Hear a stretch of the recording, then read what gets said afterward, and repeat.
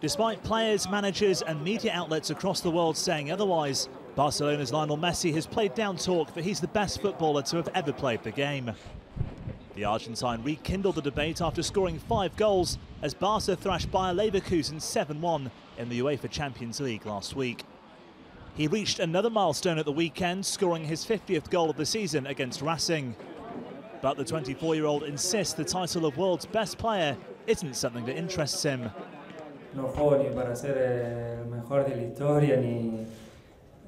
I've always said that I don't play aiming to be the best ever or even the best now. I play to do things right. First and foremost for the team, whether it's Barcelona or Argentina, then for the fans and especially for myself. I feel good when things turn out the way I want them to. That is the way I live my life and the reason I'm not afraid of what people say. I'm over that for good and for bad. I only tried to do my job correctly. There is one title that Messi and Barcelona are very keen on, but look likely to miss this year, and that's the La Liga title. They're 10 points behind fierce rivals Real Madrid at the top of the table with just 12 games left. And although he concedes it'll be difficult to catch Real and La Liga's top scorer Cristiano Ronaldo, he hasn't given up hope just yet. The truth is, La Liga looks complicated. We're talking about 10 points and there are fewer games left now. Real Madrid don't drop points, but we have to think about winning the rest of our games. And if the league gives us a chance and we're able to get a little bit closer, it will be a lot better.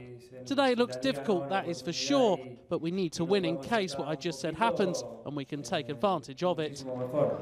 Doubts also persist about the long-term future of Barcelona head coach Pep Guardiola, who continues to stall over signing a new contract. Guardiola's deal runs out at the end of the season, and despite talks to extend it, nothing's yet been agreed. At just 41, Guardiola is already one of the most decorated coaches in the game. He's won 3 La Liga titles and 2 Champions League crowns at the Nou Camp, and 13 in all. And Messi admits the club could suffer without him.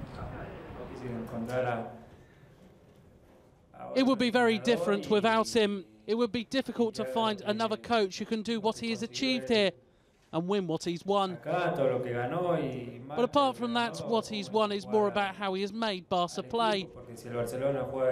If we have played this way in the last 4 years, it is because he wanted it to be this way, because of how he prepares our training session and how he prepares us for matches and the way he wants his team to play. Barcelona and Messi continue their La Liga campaign on Saturday with a trip to Sevilla.